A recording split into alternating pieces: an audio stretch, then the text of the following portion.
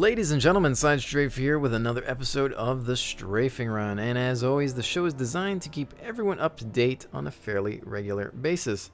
Now with that said, the footage in the background is of ArmA 2 and its mission editor.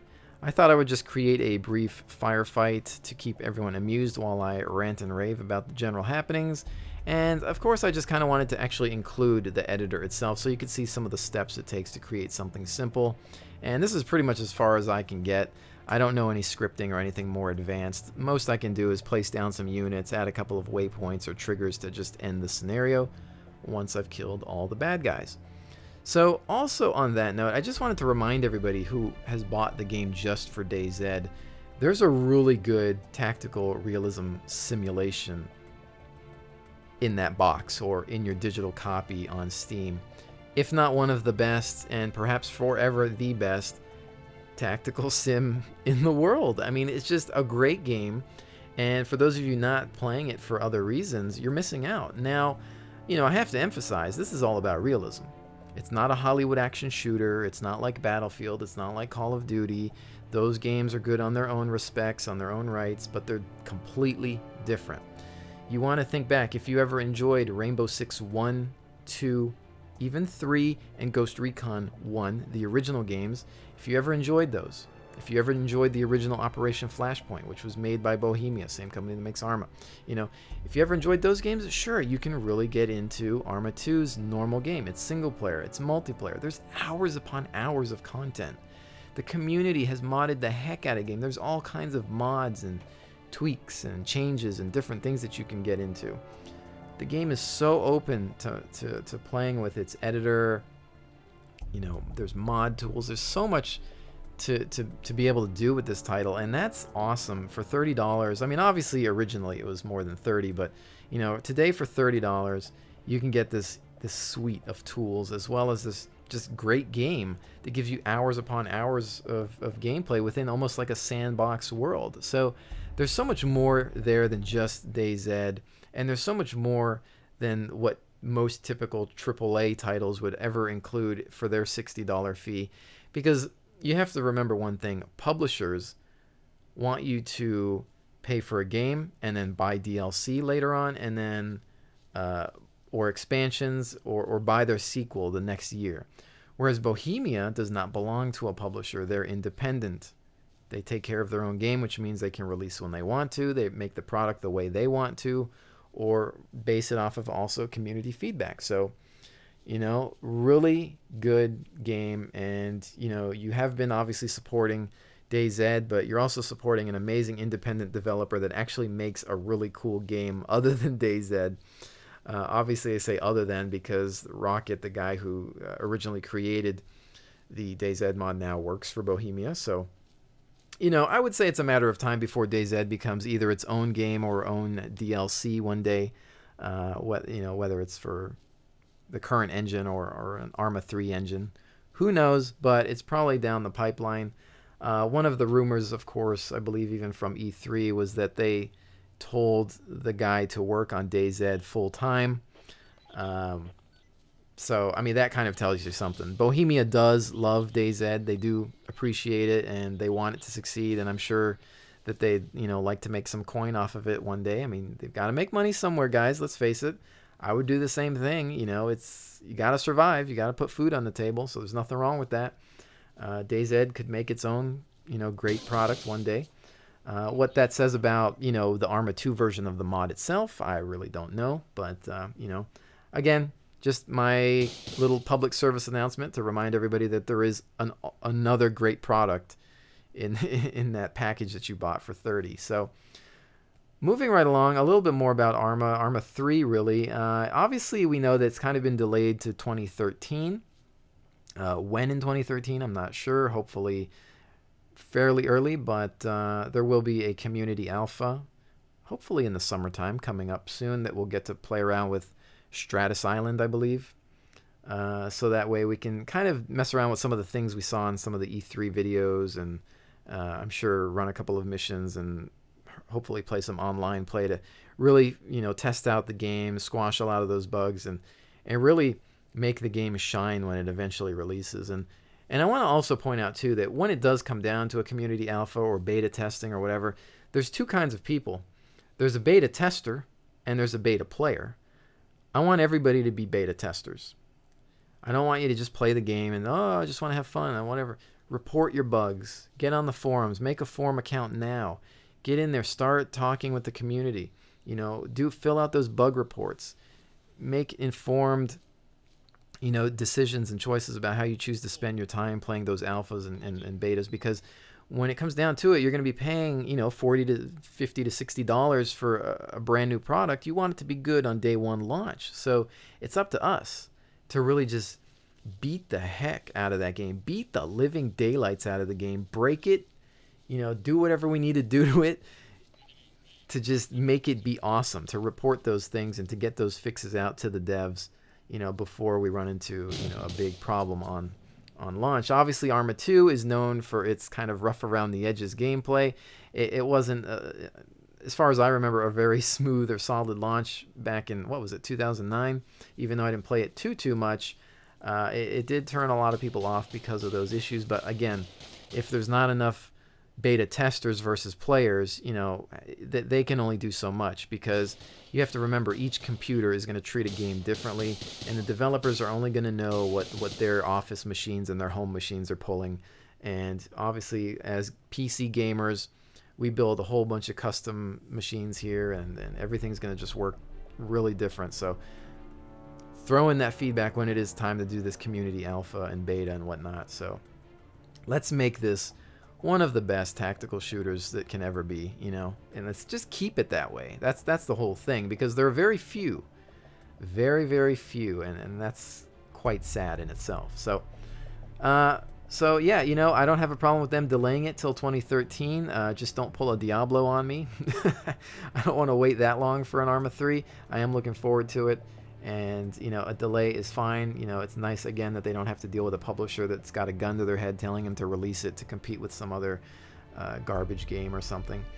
So with that said, moving right along, obviously DayZ's coming along every Sunday. For those of you that don't know, I do every Sunday an episode, and latest patches are pretty crazy, it seems. I hear that they've added melee weapons. Finally, you can pick up an axe and swing it. It doesn't beat a gun, but it's there. I haven't used it yet, so we'll see how that goes. Maybe we'll get to try it out next or this upcoming Sunday. We'll see what happens. There's also something else I have in the works. You'll see that.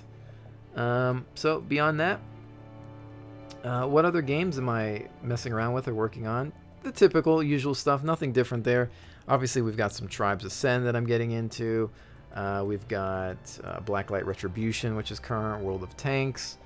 Red Orchestra, once in a while when I can actually get into a good server. Like I said, there's maybe 2 awesome servers that they're usually full all the time, which means it's hard to get into them. Community's not as large as I would like it to be. Iron Front Liberation 1944, great title. Obviously I have my copy now, but you might be wondering why I don't have any footage of it out.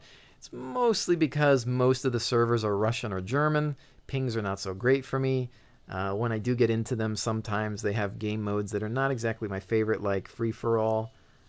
You know, and playing a realistic team-based game like ArmA or Iron Front, I really don't feel like just having a free-for-all deathmatch.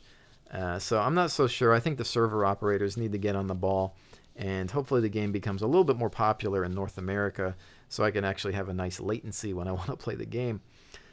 So, you know, I might do some footage for that. We'll see how it goes. Otherwise, I'm still just waiting for other games like PlanetSide 2. Definitely going to be all over that. You'll see a lot of footage from me on that one. Terran Republic for the win. As far as MechWarrior Online, waiting for that as well. I guess beta's going on for that at the moment, but I wasn't invited to it yet, so hopefully that eventually happens. And then once the NDAs, you know, lift, we can maybe get some footage of that in there too. They have announced their MechWarrior Founder plans, which is basically some paid plans that you can get to get started with. There's 3 tiers. There's a Veteran, Elite, and Legendary tier. That's $30, $60, and $120 packages. What you basically get is early access to MechWarrior Online, which I believe starts on August 7th.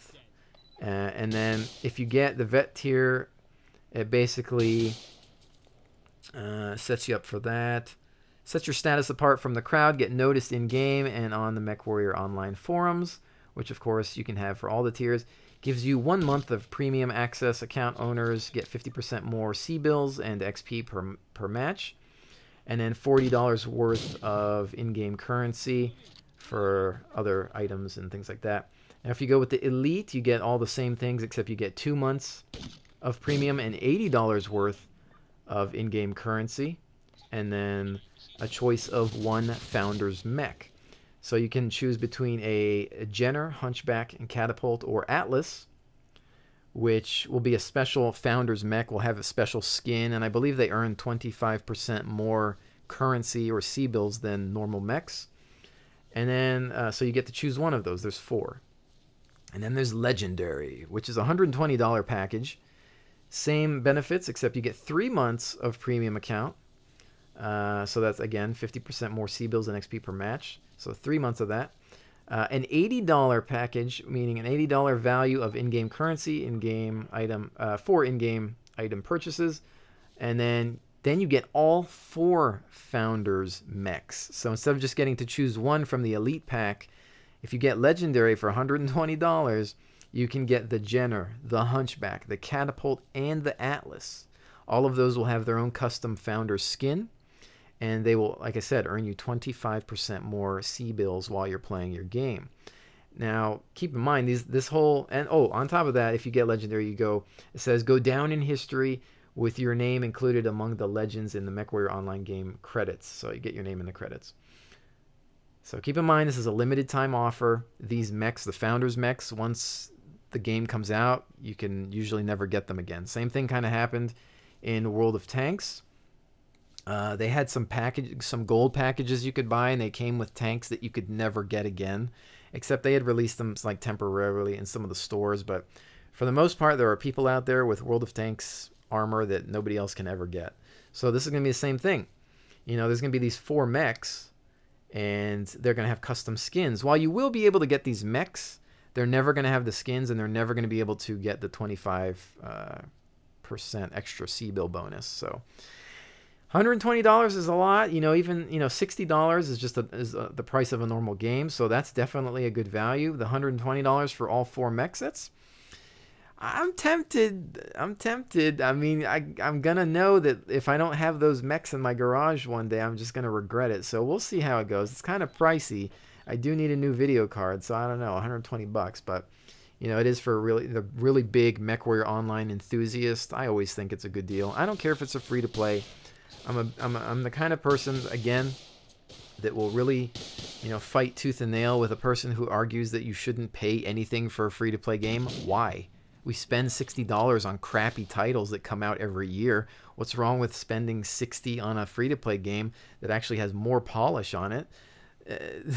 I'm telling you, some of these free-to-plays, I mean, you see them on my channel. Blacklight, Tribes Ascend, Global Agenda, World of Tanks. They have way more polish than a lot of, you know, other games that come out every single year. And they're just, a lot of people aren't noticing them. And I think they deserve more attention in some cases because they get to set their own rules. They get to release when they want to, you know. They don't have to deal with these other...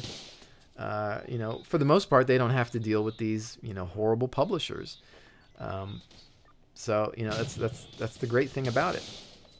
So there are those packages. Again, you can go to MechWarriorOnlineMercs.com/founders if you want to take a look at the packages and buy them now. It is available for purchase as of today, the 19th. But it's limited, so I'm assuming that once the game goes live, those packs are pretty much toast. But with that said, moving right along, I had made an announcement about a status update video I made about Facebook and Twitter. A lot of you guys were fairly hostile about the fact that you hated Facebook and Twitter and wanted nothing to do with it, and you thought that it was unfair that I asked people to get on Facebook and Twitter. Well, for those of you who don't want it, I don't care. You don't have to have it. I don't have a gun to your head. It was an announcement for people who already use it. There's billions of people around the world that use Facebook and Twitter. my message was to those people. Why not? You know, it's an easy way to use Facebook as a news and update page. YouTube does not give me the tools that I need to communicate and interact with my community. I'm not going to make a video that I have to actually film, render, upload. You know how much time that takes? I mean, that ties up my gaming machine to make a status update video. I'm not going to make an update video when I can type in a couple minutes or seconds of text into Facebook and Twitter and have thousands of people figure out what's going on. But, you know, if you don't want to keep up to date that way, whatever. I'm just letting you know right now, if there's not an episode of DayZ on a Sunday because my video card blew up and I posted on Facebook and Twitter and you're wondering where it's at, well, now you know. So that's just my little thing there. Again, I'm not forcing anybody to use those services. I don't care if you do or don't, but you might be missing out on status updates. That's all there is, because, you know, again, I'm not going to spend the time to make a complete video as a status update. Now, if YouTube has a better feed system that allows me to post an update where you can comment on the update and I can interact with you, like if they had like a Facebook style interface as well, which they kind of tried to do with their feed, but it's not, then that's a different story. You know, I could use that, but there's nothing there that just allows me to do it as easy as I could on Twitter and Facebook. So that is that. And I guess finally, guys, we're nearing 30,000 subscribers, and that's fractastic. That's awesome, and I really want to thank everybody for sticking around, especially the original people who have been here for as long as I've had my channel. I mean, it's really cool that you stick around and that you enjoy the channel for the commentary and the quality and not just the game. You know, there's some people that are here just for DayZ or, you know, World of Tanks or Blacklight, you know. That's fine. I don't care. That's cool. It doesn't matter. You know, that's what your sub box is for, to keep tabs on whatever videos you want. But, you know, some people who always comment is like, oh, man, you know, I don't care what game you play. I love your commentary. Like, all the feedback, I try to read through a lot of it, and it's really positive, good stuff. It keeps me motivated. You know, the more feedback like that I receive, you know, that's going to make me, that's going to push me to continue to do this and to make videos. And I always appreciate it, because that's important, you know. I mean, there's of course a lot of trolling that goes on, or bad negative comments, but I really don't care. It's not, the videos aren't for those people. It really isn't. It's for you cool guys out there and people that are just, you know, really enjoying games, that are true gamers, that are passionate about playing games, and also interested in hearing about what I have to say and rant about. So, you know, keep on doing what you do, and you know, help spread the word, you know, to people that don't know about SideStrafe, people that, you know, really want awesome, high quality HD video of some games, some, you know, well-known games and some not so known games. I mean, this is the kind of place where you can stick around to find out about new titles that you may have never heard before. I mean, this is I've always been the type of person around my personal friends who's always just introduced them to new titles, you know. Always go up to them and excite them. Oh man, check out this game! You got to get it, and talk them into it. And before you know it, I've talked them into buying some, you know, crazy amounts of games. And that's probably why their wallets aren't as full as they would like, mostly because of me. I have suggested some bad games to them in the past, and I do have some regrets. But for the most part, I have fairly decent taste when it comes to new titles. So, you know, the SideStrafe channel is also here for that. So hopefully you can appreciate that. As I'm sure I've referred many of you to World of Tanks and Blacklight Retribution, and maybe some to Tribes, although that one's a little bit more well known. So I think with that said, ladies and gentlemen, thank you so much for joining me on this episode of the Strafing Run. Stay tuned for a whole lot more, and see you on the next one.